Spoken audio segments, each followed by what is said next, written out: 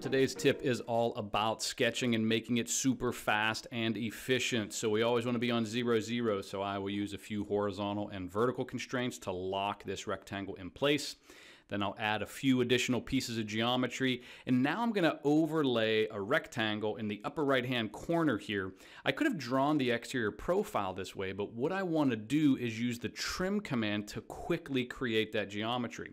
And the way the trim command works is it just gets rid of anything that is crossing, and it's inferred. So if you happen to want to trim something that isn't touching, it will do inferred trimming.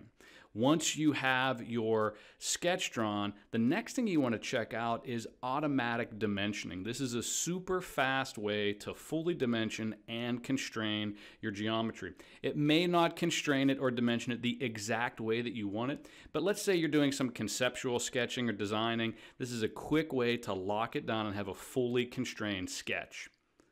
After you've created all these dimensions now, you can go in and change these to what's called driven. This is a neat way to work with your sketches where the geometry is dimensioned, but you can manipulate it and move it around. The driven dimensions show you the location of that dimension. It doesn't actually dictate the location or size. It just shows you the value. So if you're doing, again, anything conceptually, this is a super fast way to do that. And you can change those dimensions at any point in time.